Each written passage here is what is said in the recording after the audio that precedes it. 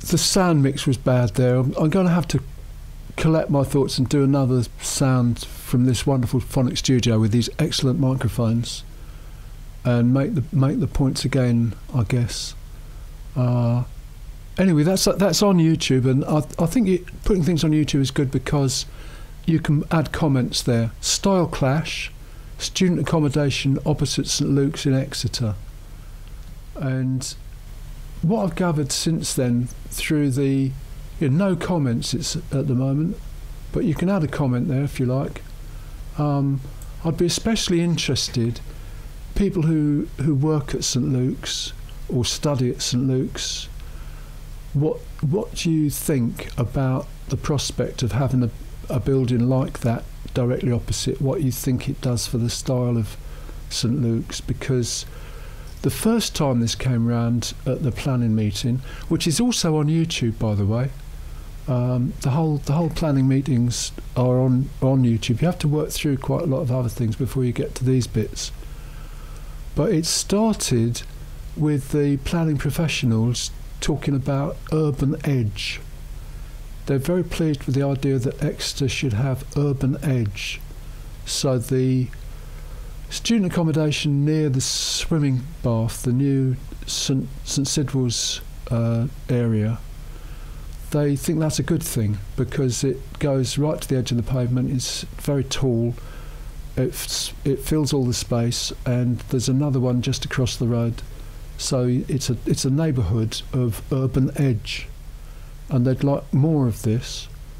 So a kind of announcement signpost building on your way into Exeter would be very good on that theory.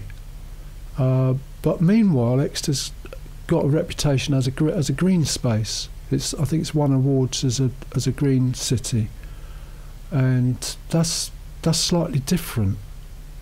So the Waitrose, which I think was only about 10 or 12 years ago, that must have had planning guidance on the look of it, and that I'd say is quite consistent with St Luke's. It's set back quite a long way from the road. It's got a lot of green space around it, trees and grass and dog walking space and so forth.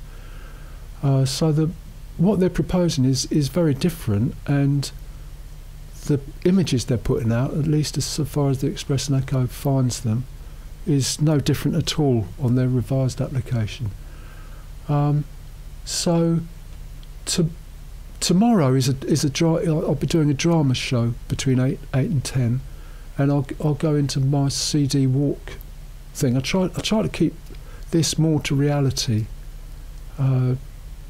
The We Don't Know show. Although we don't know things, we'd like to know.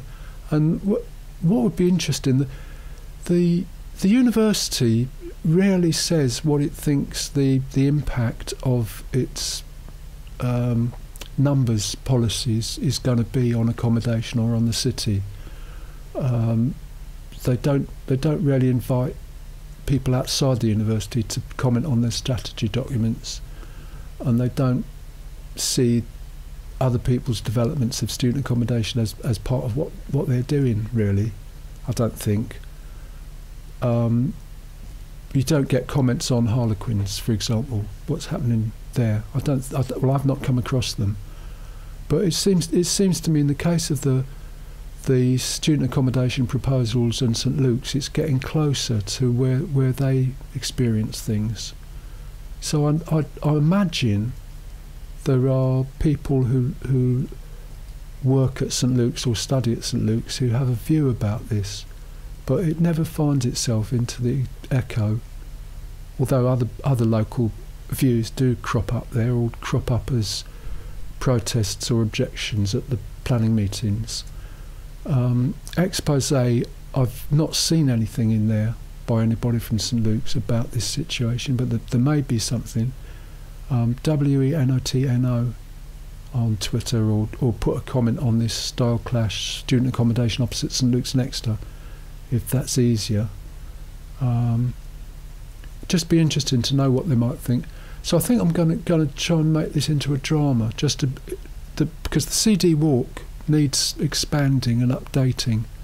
That's basically walking around central Exeter looking at where the record retail or music retail used to be, and asking the question, how much space is actually needed for education if that moves online in a similar sort of way.